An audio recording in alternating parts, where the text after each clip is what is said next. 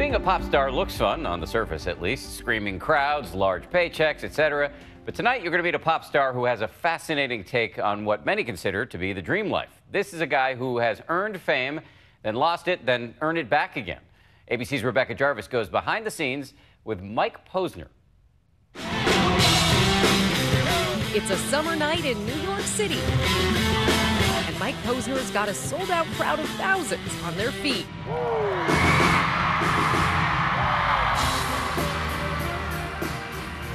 You might not know his name. Took a pill in Ibiza. But chances are you've been rocking out to his mega hit song, I Took a Pill in Ibiza.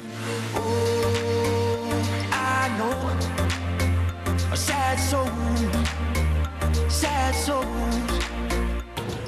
It's hard to believe, but just a few hours earlier, this chart-topping artist took the subway here, flying totally under the radar.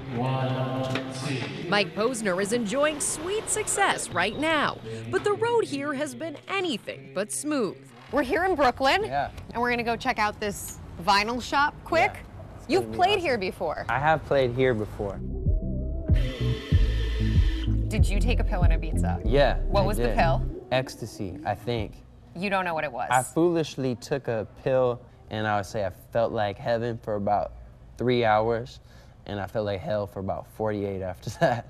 I do not recommend that. It's a stupid thing to do. You got shades just to hide your face, and you wear Mike got his first taste of music success at the age of 22 with the breakout record, Cooler Than Me. It's probably 'cause you think you're cooler. A lot of people were saying you were it.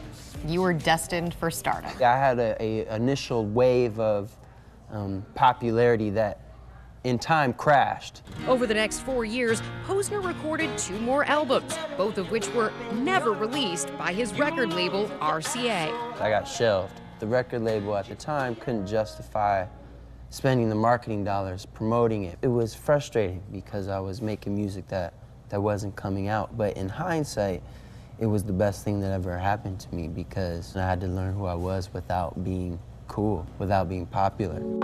Ironically enough, 2 of the songs he wrote for himself during that time ended up becoming massive hits for other artists.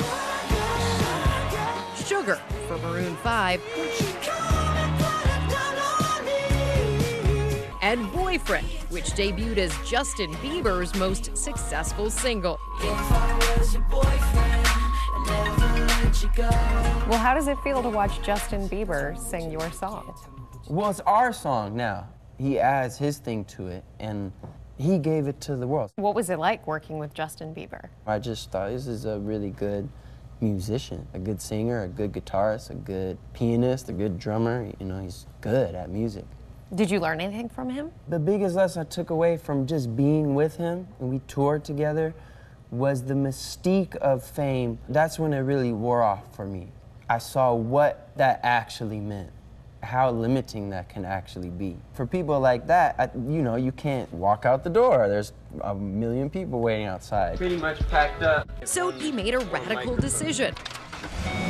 I bought this creepy Dodge conversion van with a bed in the back. And I thought, what fits in here will be mine, the rest we donate. What if we toured but we took all the bull out?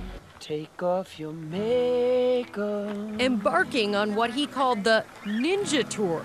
It was his moment to reset, reflect, and rediscover himself as an artist. We're not selling anything. There's no tickets. There's no merch. There's no CDs. There's just guys playing songs. A stark contrast from the massive stage he's about to own. How would you feel today? You're about to play at the Barclays Center. Tomorrow, everything goes away.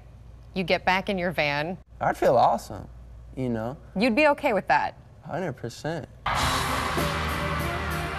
But tonight, he's closing out the show with the hit song that's brought him back into the spotlight.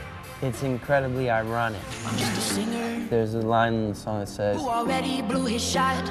I'm just a singer who already blew a shot. And the writing of that line has seemingly given me another shot. For Nightline, I'm Rebecca Jarvis in Brooklyn, New York.